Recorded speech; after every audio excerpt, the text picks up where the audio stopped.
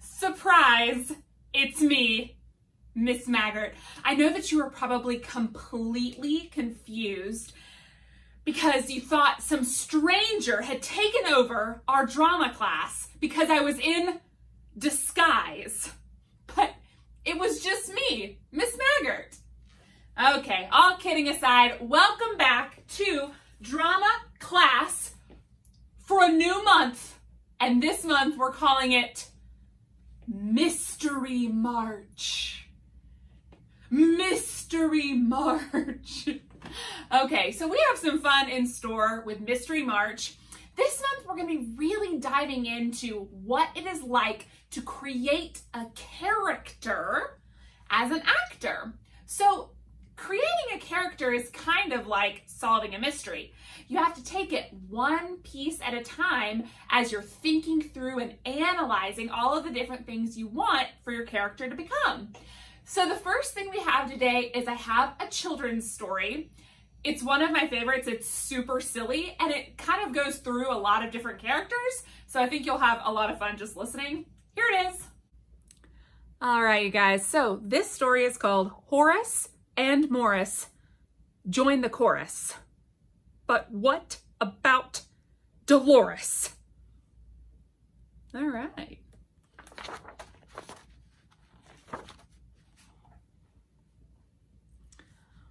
Horace and Morris, but mostly Dolores, loved to sing.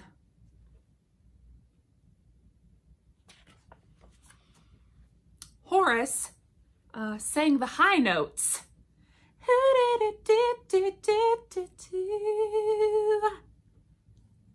And Morris sang the low notes.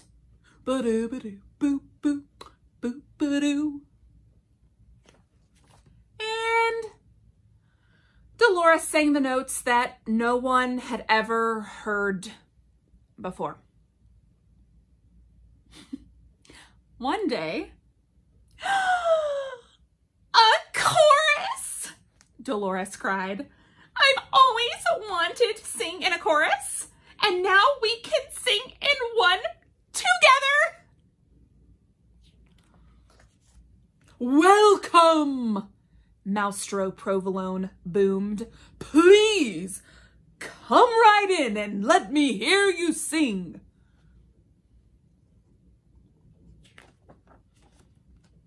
Horace sang, squeak to me softly, a love. He poured his heart and soul into the high notes.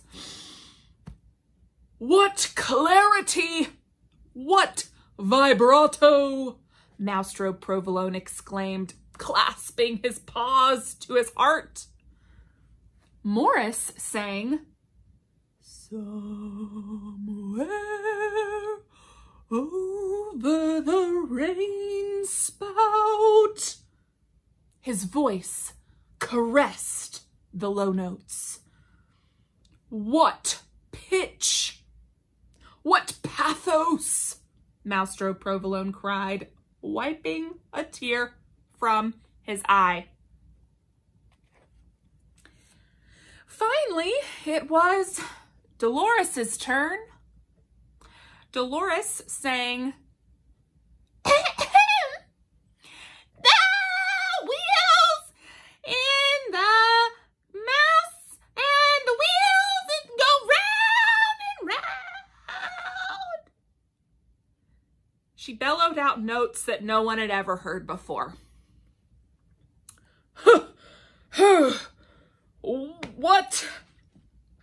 What enthusiasm! Maestro Provolone uttered, lowering his paws from his ears. He loved us! Dolores assured her friends. We're in! But later that day, when they went to see who had been accepted into the chorus, there were the names of Horace and Morris, but not Dolores. There must be a mistake. I'll go talk to Master Provolone. I'm sorry, Dolores, Master Provolone said. He had a sad look on his face as if he had just eaten blue cheese. You're very enthusiastic, but I'm afraid your singing is just a little too loud. I can sing softly, Dolores said. Master Provolone began to squirm as if he had just eaten bad blue cheese. It isn't only that, Dolores. I'm afraid you just don't have an ear for music. Of course I do. I have 2 of them. Dolores stomped off in a huff. Every day, Horace and Morris passed Dolores on their way to rehearsals for the big concert. Hi, Dolores. Hi, Horace. Hi, Morris. Bye, Dolores.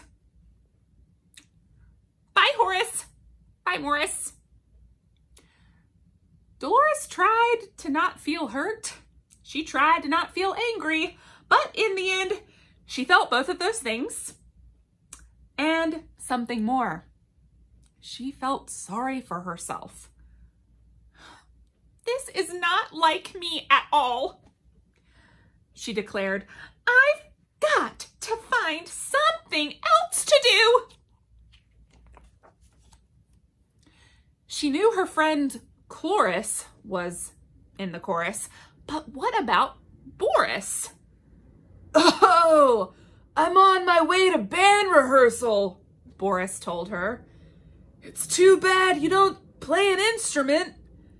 Dolores, then you could be in the band.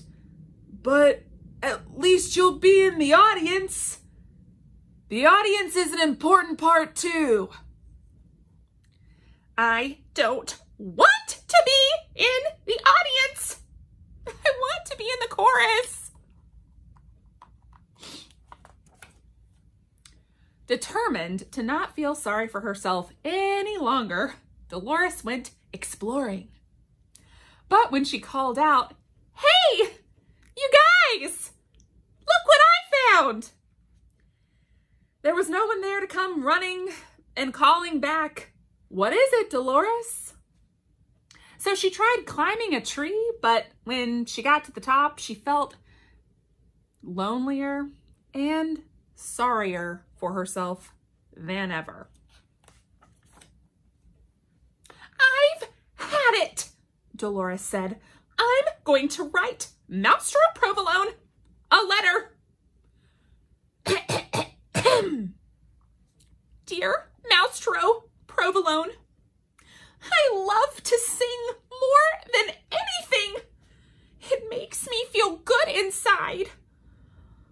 When I'm told I can't sing, the words really sting, and my heart hurts as much as my pride.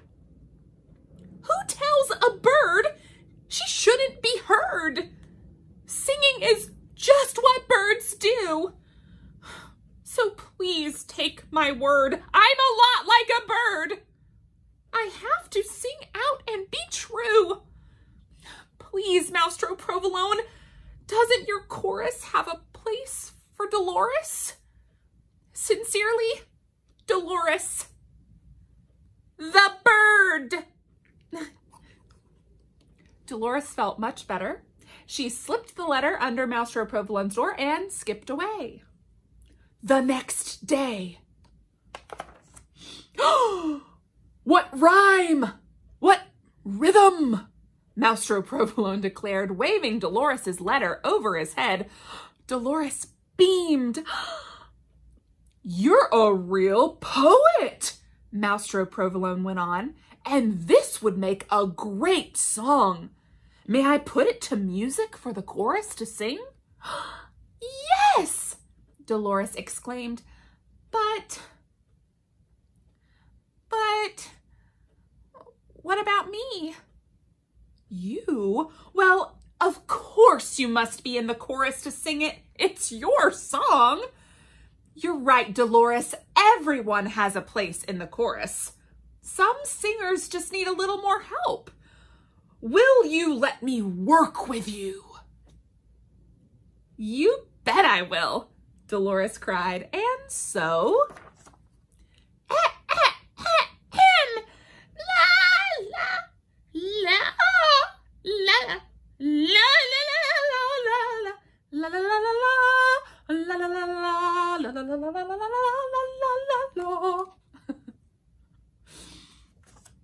The night of the big concert, everyone was there.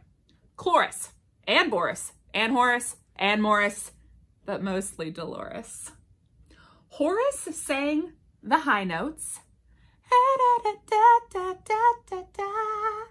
and Morris sang the low notes.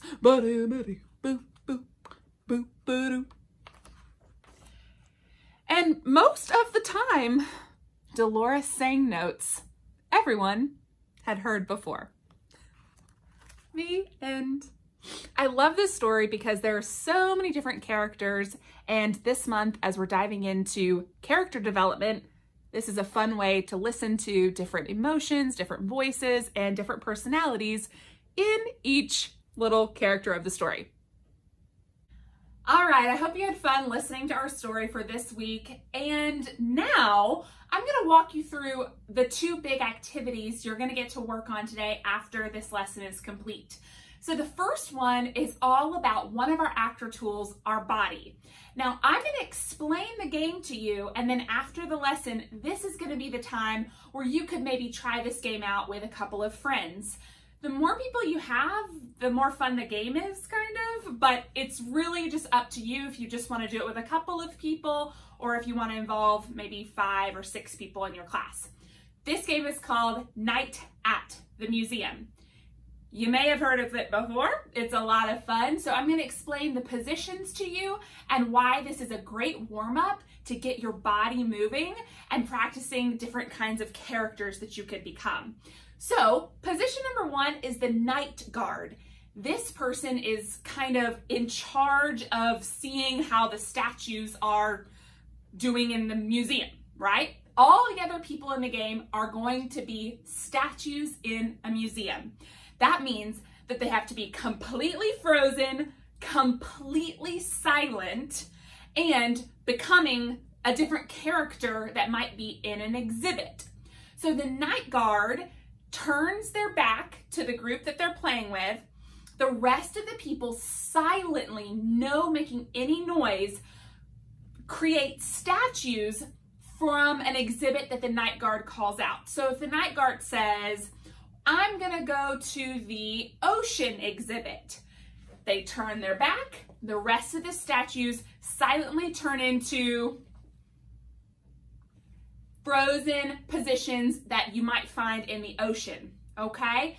So then the night guard's gonna turn around and you have to be still. If they catch you moving, you are out of the game. But every time the night guard turns their back, the statue turns into a new position, okay? So every time the night guard turns their back, you, if you are a statue, are going to turn into a new position. The night guard is in charge of calling out what exhibit they're going to be walking to. So I would, if I were the night guard, I would allow the statues to do maybe 2 or 3 times of getting to do a statue in that theme, and then call something different out. Like, I'm gonna go to the outer space exhibit.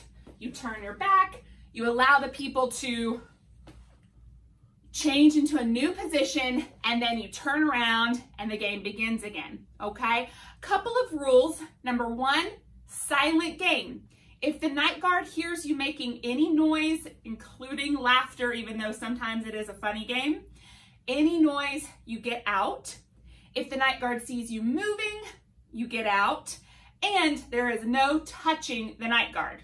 Of course, there's no really touching anyway because we're socially distanced. So this is Night at the Museum.